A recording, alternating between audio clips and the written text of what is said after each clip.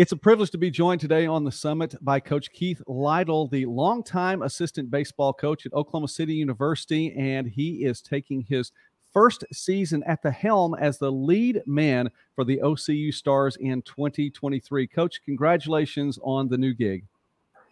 Well, I appreciate it. It's a little heartfelt when people say that to me because it wasn't as planned.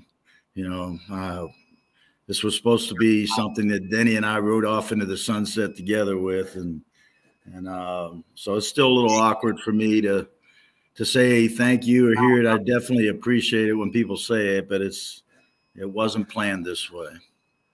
Well, and of course, you're talking about the transition following the passing of Coach Denny Crabaugh, who was the longtime coach there as well. And Coach Crabaugh had a fantastic career. He passed last summer after a long battle with cancer. And Coach Crabaugh, we want to talk about him and mention him just a little bit later on. You were there pretty much the entire time that he was there as well. Got there in 1989, and I heard it said that you were his first recruit. So talk about your time there at Oklahoma City University as an assistant coach. You got to mentor so many players, 8 National Players of the Year included in all of that. I'd love you to share about your time as the assistant. I don't know how to put it in perspective because it was awful special. I remember this when I first took this job 34 years ago with Denny. I told my wife we had just gotten married, and I told her, I'm going to spend 5 years here as an assistant, and then I'll go out and I'll try to build my own program somewhere. I'll become a head coach. Well, I fell in love with not only OCU and not just the baseball program. The overall environment here was just unbelievable. And of course, my relationship with Denny, we were the perfect couple, if you will, in terms of assistant and head coach. Denny always treated me as his equal. And we went on and we started building something really special. And the investment of love and blood, sweat, and tears that went into that just drew me to love this place more and more each day. And it was something that I felt really compelled to stay and keep building on. And I'm glad I did. There was my wife still reminded me from time to time, you said 5 years, it's been 10, and then it's been 15, and then 20. But she knew too. My wife has invested a lot of her own time in our program, as Sue Crabaugh did with Denny, and it became a family thing. This is a family program for 34 years. We've preached that to our players, and when it is family, it's hard to let go. And I'm not at all regretful that I stayed this long. Every day I see a piece of Denny and I in this program, and the kids coming back, the alumni that come back and speak so highly about what it meant to play here. I think more than anything else, more than the wins and the national championship appearances, the World Series in 2005 championship, nothing compares to when you hear the kids come back, the alumni, and speak how much their experience here at OCU filters into their everyday life as a husband, as a father, and their work for whatever they do for a living. There's a piece of OCU baseball within all of that. And that's I think what Denny and I were the most proud of. And certainly there's no thinking. We know that. And that's the most priceless thing that you can ask for as a coach and running your program. Well, Coach, the things you just mentioned there are completely irreplaceable, and there's no way that you can top that. I would imagine, and it is a teamwork thing. It is a blessing to get to do that, as you mentioned, with your wives as well, being supportive like that.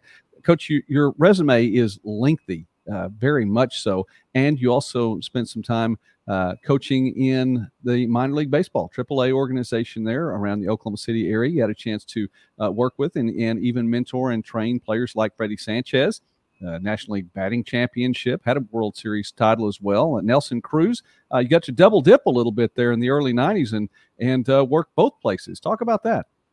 Well, it was a great experience. I obviously have to look back and, again, thank Denny for that, because he was willing to let me go do that in the summers. And it was another reason why I stayed. I mean, I I've got to be honest. I got to coach every level of this game at some point in time in my life, other than the big leagues, you know, from AAA on down.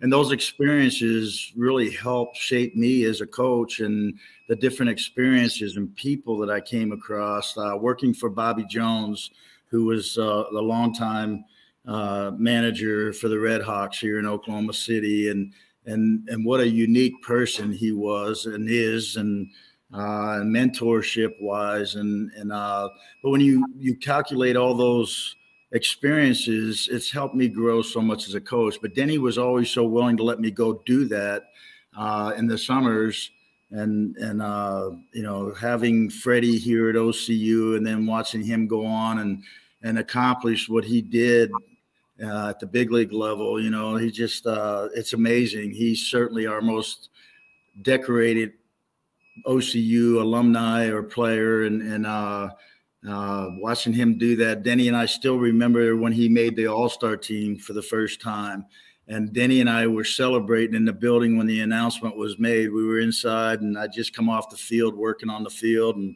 it was during the summer, of course, and they announced Freddie had made the All-Star team, and you'd have thought we were two little kids running around the Sutton complex up here, just, you know, celebrating the fact that one of our former players was just, you know, added to the All-Star team. And of course he went on and won a batting championship, and you know, that was unbelievable. I mean, he beat out Miguel Cabrera for that National League batting championship on the last day of the season. And Freddie did such a great job during that run. He would call me when he was struggling. He would overnight me CDs of his last 20 at bats or whatever. And Lytle, what's wrong with my swing? And he kept Denny and I in that loop as he traveled through the different levels of the minor leagues, all the way to the big leagues, all the way to the World Series. I actually had a chance being with the Texas Rangers. The Rangers ended up playing the Giants, and it was overwhelming for me. They asked me, you know, who you rooting for? And I said, well, when Freddie's up, I'm rooting for Freddie. Other than that, I work for the Rangers. I'm a Rangers fan. So it was really neat. He still teases me, by the way, Freddie does, because he got the bigger ring. I got the American League Championship ring, being part of the coaching staff and the organization. We all got rings, but Freddie got the bigger ring. He likes to tease me about that. And then, like you said, you know, being around guys like Nelson Cruz and Chris Davis and Josh Hamilton on rehab assignments, and Ian Kinsler, and I'm leaving out too many. I shouldn't have started mentioning names, but I think more than anything else, sometimes what's lost is I get credit for being associated with them, but I probably learned more from them being that level of a player than I ever taught any of those guys. You know, it was really special, though. They all embraced me. They all knew I would only say something if necessary, and usually I'd wait until they said, Keith, what do you got? You know, what do you see?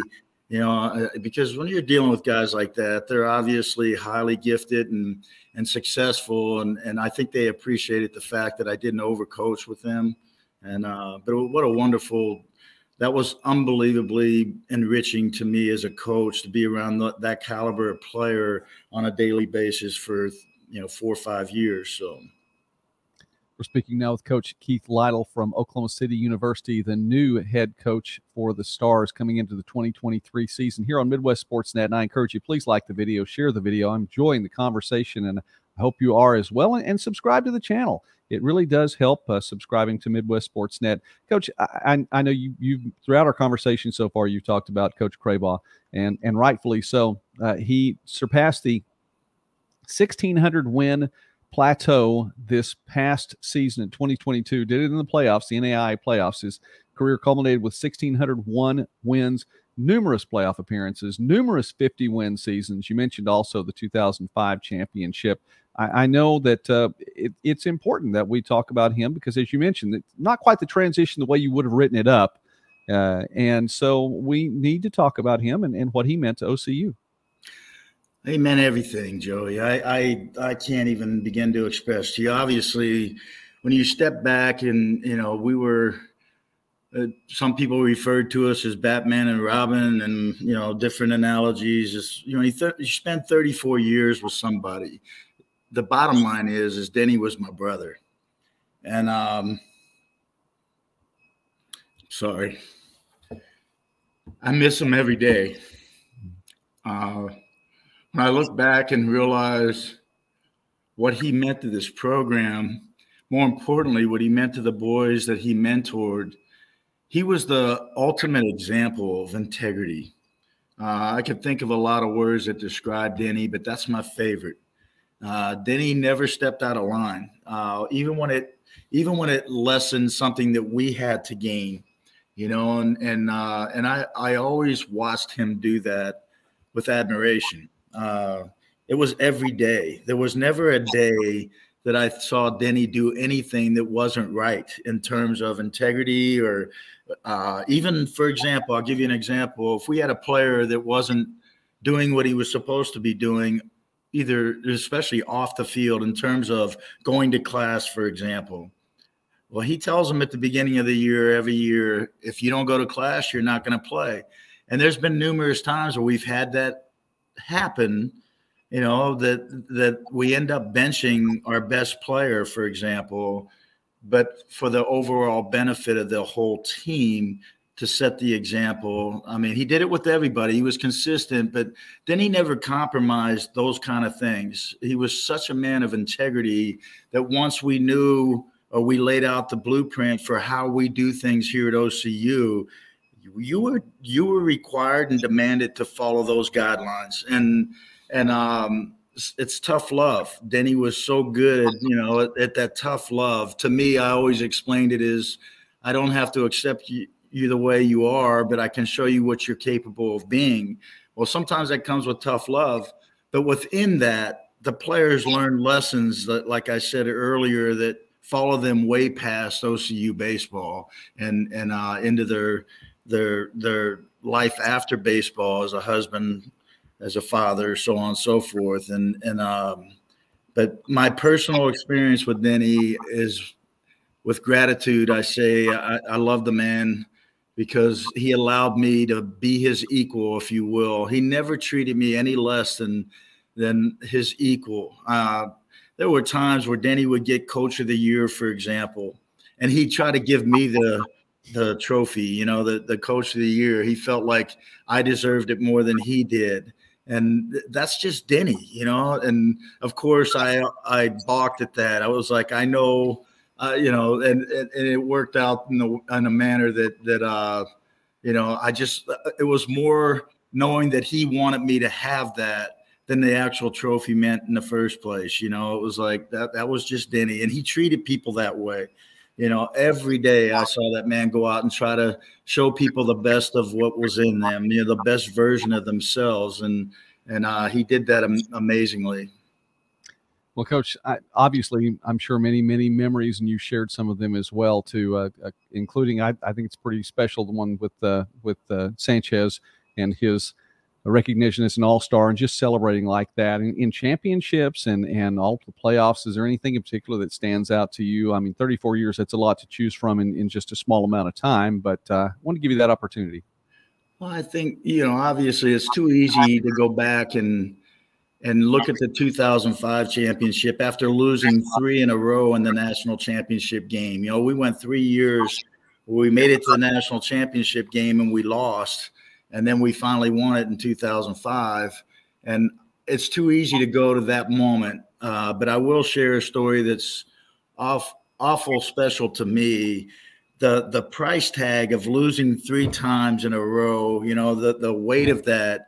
I told Denny as we pulled into Lewiston that year at the World Series, you have to cross a river to get into downtown Lewiston. As you're coming from the airport. And I told Denny, we're not taking anything less than a first place trophy home this year. I'll throw it in the river on the way back out of town if it's less than that. And we all laughed, you know, and I mean, I wasn't serious, but in my heart I was. Well, when we won and we actually got the final out and against Embry-Riddle in that national championship game, I was sitting at the end of the bench and Denny was at the other end, and the players rushed the field, and I literally tried to stand up and rush out there with him, but my legs didn't work. I think I was just so overwhelmed with, we finally did it. You know, we got this done. We finally did it. And I had to sit back down because I don't know how to explain it. I've never had that feeling in my life. But all of a sudden, I looked down and I was looking at the floor in the dugout, and I saw these feet in between mine. And I looked up, and it was Denny, and he was standing there, and he goes, "What the hell are you doing?" And I said, "Denny, I can't get up." And I was serious, and he reached down and picked me up like a rag doll and gave me the biggest bear hug in the world. And there's a picture in my office of him that I shared deeply in my heart, of him and I walking out towards the dog pile, and he's literally holding me up. It's a picture of our backside as we're walking, and he's got his arm around me, and he was literally holding me up. I was struggling to walk. I was so overwhelmed with thankfulness, but we got to share that together, and it was like, it was an amazing memory. And then the last one I have to add was last year when we didn't make it. We were one win short of getting back to the World Series. And I've never seen a team embrace a situation, regardless of what it is. Over all these years of coaching, at the beginning of the year last year, I asked the team to make a commitment that on no given day would they create any extra stress for Denny. I threatened him a little bit. I told him, if you do, we're going to have serious trouble between us. And that team embraced Denny's situation. And it was so, there was never a day that we had any issues with discipline or whatever, because everybody fell in line to try their best for Denny. And when we fell a game short, it was the most disheartening thing to watch in the eyes of those players. And of course, everybody involved, myself as well too, because we were all so determined to get Denny back to Lewiston. And, I had to remind him at the end with Denny standing there as we were just wrapping things up after that final loss that, keep your head up. I've never seen a team that had given more to a man than that team gave to Denny, which Denny had given to those boys and every other team we've ever had his whole life. They embraced his situation so deeply. And I also reminded them, though, to not forget the lesson they learned throughout the course of this past season. The courage that Denny stood for. Denny never complained. I'm telling you, Joey, I never heard him complain a day. And there was days that I knew he was really struggling. He had sat in a chair getting, an infusion the day before for 8-9 hours in a chair, and he's back out on the field the next day. Usually with Denny, it was 2 days after the infusions that he really struggled, and I knew when to look for it. And he'd get mad at me because I'd make him drink his water and eat something in between games, and he wasn't the type that enjoyed somebody babysitting him or taking care of him. But I wanted the boys to remember, and I knew I didn't have to ask them. What you guys witnessed this year, I told them, is a testimony of courage and how to, because he didn't have to be there at times. There were times we went on a road trip last year. We had an infusion the day before. We took the team down the night before, and everybody kept asking me, is Denny going to be here? And I said, yeah. Even my wife told me, he's not going. He had that yesterday. He's got a follow-up in the morning. And I kept telling everybody, he's going to be here. And sure enough, he walked in. He drove all the way down to Fort Worth and got there 20 minutes before the ball game and walked in the dugout and said, let's go to work, boys. That was Denny. Never complained the whole time. And these boys will never forget.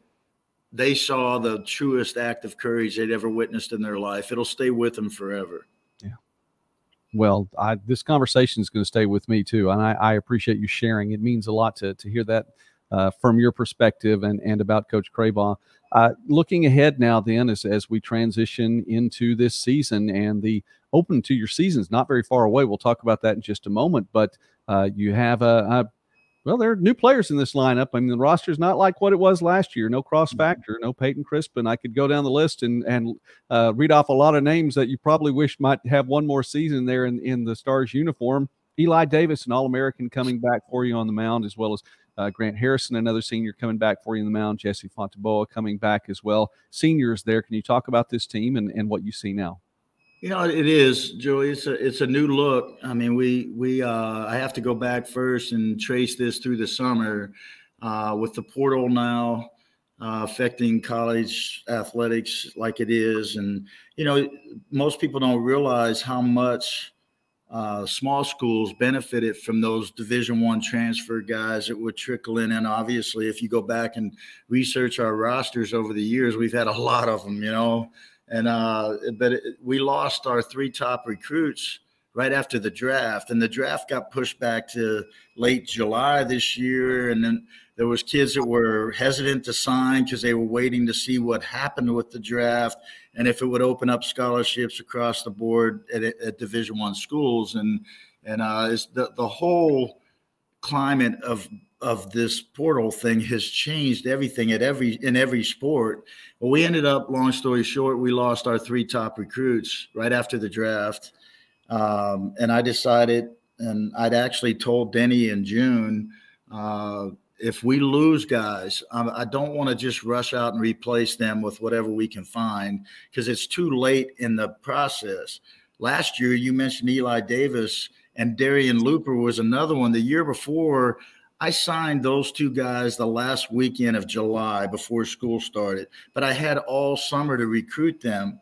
So I was working on it. But last year we had to wait till July 19th for the draft to actually start.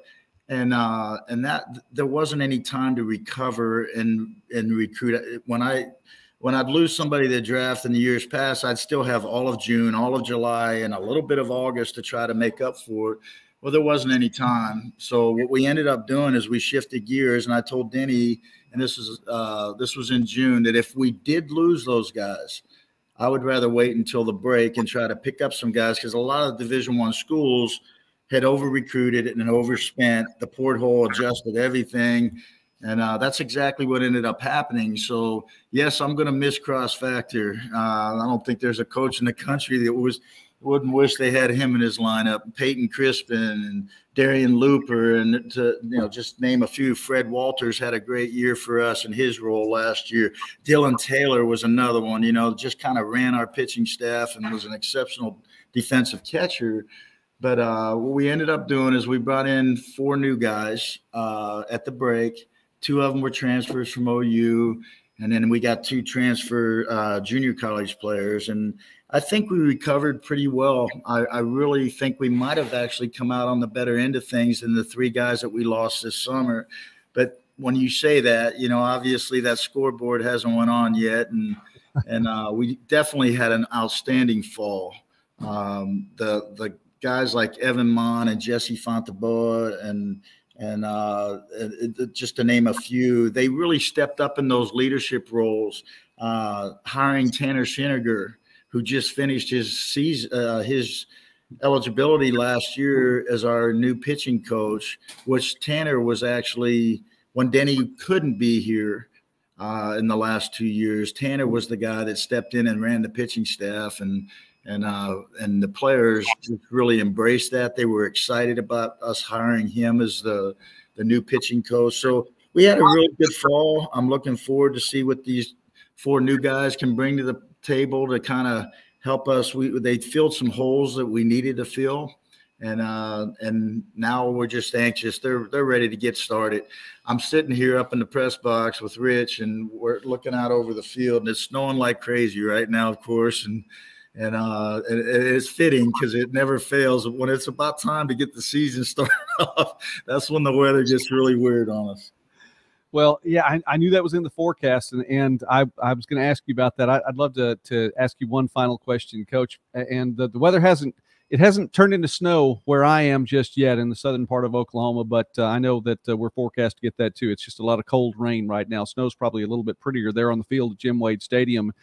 Coach, preseason favorite in the Sooner Athletic Conference, again, number 11 in the country in the preseason NAIA poll. And the season gets underway, weather permitting, this week, as you all will head down to Louisiana, take on LSU Alexandria on the road, 3-game series there, a team that played its last game last year there at Jim Wade Stadium as well, part of the Oklahoma City bracket in the NAIA playoffs. And then the following weekend, you have a doubleheader with Clark to open things up at home. pretty much the entire month of February. I mean, fans of OCU baseball can come to Jim Wade Stadium to watch Stars play because I don't think you leave the property pretty much until March. Student Athletic Conference schedule gets underway on the road, and that is at Wayland Baptist. So the start to your season? Yeah, that's traditional. I mean, we usually play a lot of home games to begin with, and it's not really by design. It's people want to come here and play. I mean, it's really neat. I think without sounding egotistical, when you have the tradition that we have, people want to come. It's kind of that if you build it, they will come, you know, and we've always been lucky. It's changed a little bit here in the last few years with the conferences outside of us, like the KCAC up in Kansas. Their conference has gotten so big. We used to really depend on that to be a source of midweek games, but now that conference is actually playing weekend conference series, but now they've been forced to play midweek conference games as well. So we're not getting as much travel as we're used to. It's getting harder to get those midweek games scheduled, but you know, I'm really looking forward to this and getting it kicked off. The boys certainly are. There comes a point in time where you can tell practice is becoming a little monotonous, and that's the case right now. And it's typical. We're used to it. They've grinded hard. We push these guys. They go to class all day. They come to practice. Then they go to study hall, and then they go to weights every night. So we keep them on a regimented schedule. But at the same time, you know, it's like I think it builds character within them, and they realize how much work they put into it, which motivates them to go out and reward themselves with playing well. So looking forward, though, to kicking it off. Well, Coach, that should get underway again, weather permitting, this week, just days away. And I'm sure the boys are ready to see someone with a different color uniform on. That's always a big deal as you get ready. Coach Keith Lytle, first off, let me say it has been a privilege to get to visit with you and to speak with you. I've seen you before there as a part of the team, but getting to hear your perspective on all these years, 3+ decades, and then, of course, the time with Coach Crabaugh, getting to hear more about him and know more about him as the man as well as the coach. It's been an honor to get to visit with you today, sir, and I appreciate that. We will definitely be following the Stars this season and look forward to seeing how this year, your first year as the head coach there, turns out. Coach Keith Lytle here on the Summit on Midwest Sportsnet. Thank you, sir, again for taking time with us today. God bless you. Oh, God bless you too, Joey, and it's a privilege to spend time with you as well. You take care. We'll see you hopefully up in our press box someday soon here. I'm counting on it. All right. Take care, Joey.